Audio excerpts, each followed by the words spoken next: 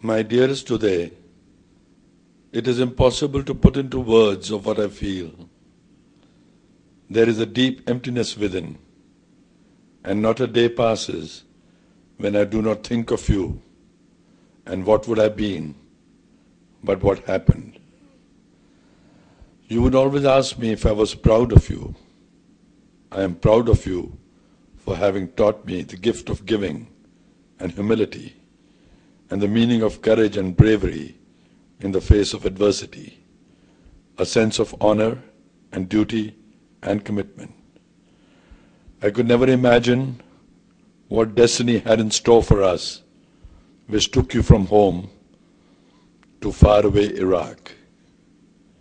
We were a part of each other and will always remain so till we are together once again. May God's blessings be upon you, and may your soul rest in everlasting peace.